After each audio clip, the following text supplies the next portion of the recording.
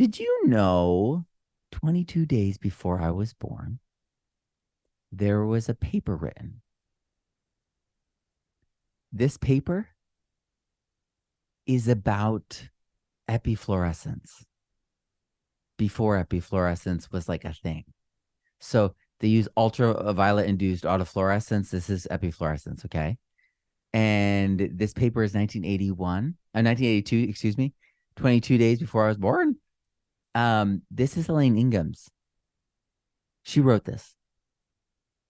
Obviously, she's using microscope that was a university microscope because of the mercury vapors, the danger of that. And you would never want to bring this into a home. Notice at the bottom there, they're still referencing this in 2008. So this is important. She did important work, but like so many of us in grad school, in getting our PhD or doctorate, that's we just did the work because that's where we were in that time and place. Elaine Ingham also did some incredible breakthrough work in marine biology, and she almost did ocean work. Kind of crazy, right? Alternative reality Elaines are something that I think about sometimes. Same thing with myself. I was a professional musician. If we hadn't left New York City, I would still be in the band that I had to find the replacement for myself. I had to find the replacement for myself because they wouldn't let me go. They wouldn't fire me. They would fly me across the US to rehearse on bass. Yes. Hard to quit, right? And so I found the person that was perfect for the job. And that was 2007. And they're still in the job. So I would still have that job right now. And you guys would be watching like Everyday Rachel. Well, Everyday Rachel Ray is over now, but you would have watched and seen me on there over and over and over again. That would have been my life. We would have been gone to Tuscany every single year with Rachel Ray and John. That would have been my life. They thought I was crazy for leaving that life because they're like, you just stick with us and we just have fun the rest of life. I was 18 when I met John. He was like an older brother, and Rachel's like my aunt. So we're not related or anything, but for real though, like I could have stayed there. That could have been Matt. And I think about Elaine like the same way. She could have been a marine biologist. She could have been like saving the oceans right now, but instead she decided to do soil specifically with nematodes. She became a nematodologist. Do you guys know that? She's a nematodologist. That's what her field is. And so she did this work and then moved on. But what if she actually followed that path? This is the fun one for today, okay? So what if Elaine Ingham followed the mycorrhizal epifluorescence path in the 80s? Where would she be now? Right? She would be the fungal mycorrhizal queen, and right? And she would be like Mike Amaranthus, but bigger. It's pretty wild to think about. But she also planted that seed for me in my heart when I began soil. And what's so wild, she planted this seed in this paper right before I was born for me to find underneath the description of this microscope. And that seeing her name there and reading the article got me so excited that I bought this microscope. That's the reason, you guys. It was that serendipitous knowing. You feel it in your heart. It hits you and you're like, whoa, wow, this is like something left in the path of my mentor. And now it's here in this new form. And we're going to talk about that right now because, it was mercury vapor and the lamps only lasted 2,000 hours and they'd explode. So you had to take it out before it was used up. So you're timing the usage. Whoa.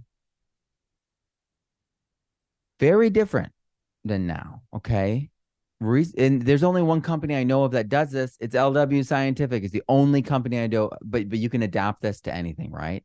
There's adapters because this is a standard. This right here is standard, the adapter on this, and so you can figure out how to use this unit, but it's LED. There's no vapor. There's no the how many of you have LEDs in your house? And it's cyan blue, but it's not going to destroy your eyes. That's why there's no shield.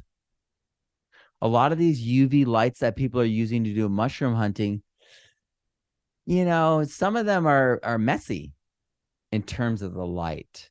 It's like pollution, hurts your eyes. You get a headache. It feels like you're hot. Your eyes are hot. Mm-hmm. This is not.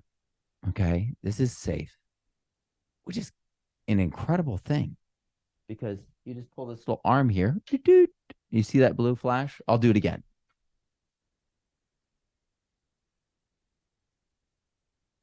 You see that blue there?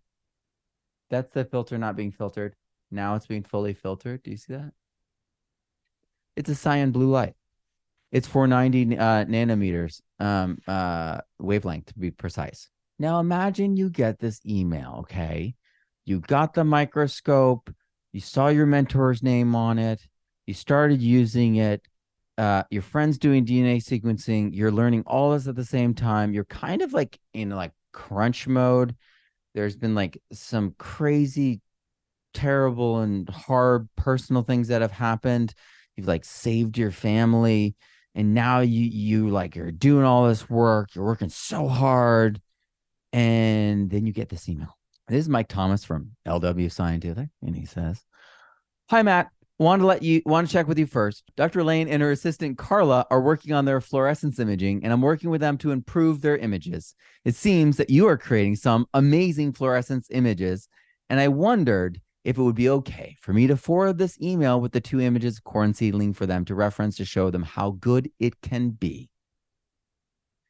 And it was like a mic drop, right? It was like a I was like, what is, holy cow, okay. Okay. So I guess I'm really onto something. And then I remember the article. And I'm like, wow, so what's mercury vapor? So she was like, I want to stay healthy, and she didn't mess with it. Wow, okay. So no one, and then I started doing searches, and I realized no one was using epifluorescence other than certain universities, and it was all the mercury vapor. So no one had this technology.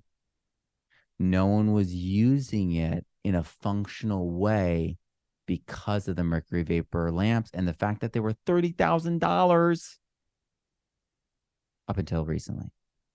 Mine was $6,000 with a discount, 40% discount. My students that sign up now get a 50% discount on that, plus all the goodies that I use, like the condenser, the dark field condenser, the extra objective, all of it, all 50% off. But I realized the responsibility I had in that moment. I was like, whoa. I need to like double all my efforts. I need to triple all my efforts, go deeper than I've ever gone, and verify everything and find the experts, because I'm on the cutting edge so far out there that my mentor is learning from me. I didn't anticipate that to happen so quickly. The message I got through meditation and prayer about this is it's our story now. The timing of it, the way it's an offshoot, and she let it go. And I do this too. I've made suggestions for things and ideas I've spun and then let it go. And then people have made it real and then brought it to me and be like, I did it. And I'm like, that's amazing. And it's something I said in a video like this, and then they turned it into a business. And I realized that's how good teaching is. The best teachers are always going to have students that go beyond them. I learned that in high school when John Carippo was teaching photography and film, and his students were way better than him. And I was like, what are you doing? How did you do that? How is that even like possible? And he was like, it's not osmosis that we're doing, right? It's like, I'm not like giving you like my abilities or my skill. Like, that's not how it works at all. There's a process and a pattern. And you follow it and you go through it with them, and they start teaching themselves and they start growing and they take off if you do it right. And then the sign of you doing it right is they start teaching you. The highest level of teaching, of learning, is teaching, Matt. And it was one of the most profound lessons that I ever learned. And that's why in my classroom, I would have the students finish their learning projects and everything by teaching the class what they learned. They became the teachers. They presented, stand and deliver. So it's here for us.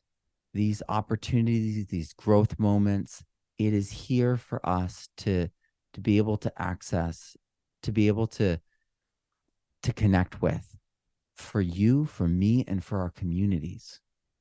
And that's why I share so much and share how it's not just, I mean, I'm writing books and teaching people how to use this in all these different ways. Okay. And I want that to happen. I want it to spread. And that's why I feel so strongly about all this.